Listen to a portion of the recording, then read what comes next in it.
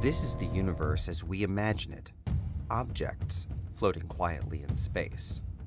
This is the universe as scientists think it actually behaves, objects in space affected ever so slightly by gravitational waves, ripples in space-time, caused, for example, by the merger of two black holes.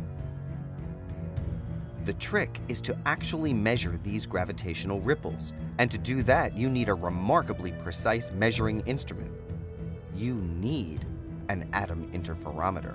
Gravitational wave detection, this new carrier would allow us to go way further back in time and looking at the Big Bang.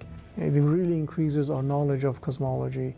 Theory says these ripples form when big objects like galaxies and stars move in the universe.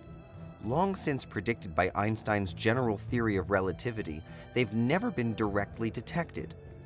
Optical interferometry, that is, visible light measurements, could do the job, but previous mission concepts were very expensive.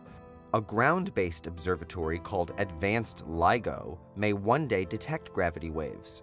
So why atom interferometry? Mind-boggling precision.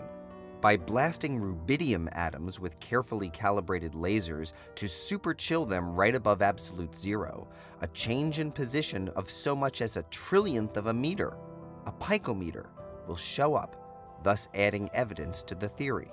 So, cutting-edge science or whiz-bang technology? Both, it turns out. Atom interferometry may be the best way to probe some of the most essential questions in astrophysics. But the new tools being built by the Goddard Space Flight Center and Stanford University will have other applications too.